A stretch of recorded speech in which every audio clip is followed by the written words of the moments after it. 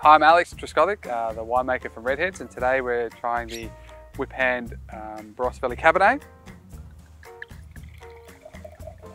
So the fruit for the Whip Hand comes from the Poole Vineyard and the Hoffman Vineyard, so both kind of that light pass Ebenezer, kind of northern area of the Barossa Valley. The wine is matured, 2018, is matured in oak for about 20 months prior to bottling.